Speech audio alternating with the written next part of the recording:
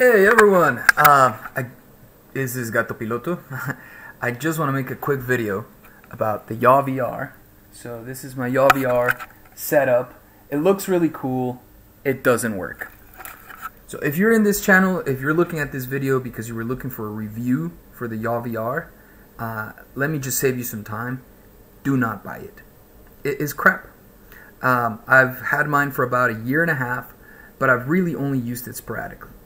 So I'm going to list the things why you shouldn't buy it. Number one, the Yaw VR is very misleading name because I bought it for Digital Combat Simulator, which is a flight simulator. And I have my HP Reverb G2 headset here. And the issue is that when you try to use this with the VR headset, whenever you turn, there's no tracking, so you lose kind of like the sense of where you are, and if you move your plane, you know, the nose will start pointing this way while you're still looking this way, and there's no way to get them to sync. So that will never work. You have to limit the yaw to 0.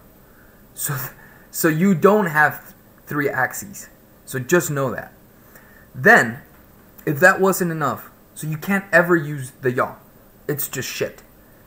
Even with the tracking that they said that they put in it, I never got it to work. I spent hours, just countless hours, in their Discord, on the forums, trying all kinds of things. I could never get it to work. So good luck with that. But then, even limiting the yaw, I said, fuck it. You know, I'm just going to have the roll and the pitch. And it has some vibration as well. Well, let me tell you, even that doesn't work with Digital Combat Simulator and with others. It starts drifting just 10 minutes in, 5-10 minutes in.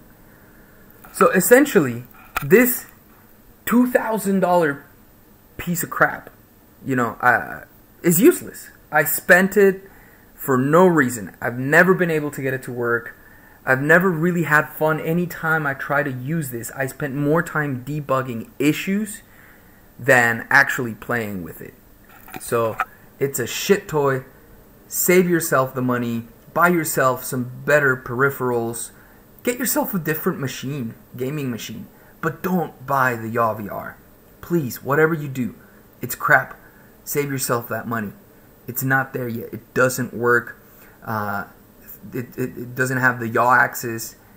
It starts drifting even when just using the pitch and the roll.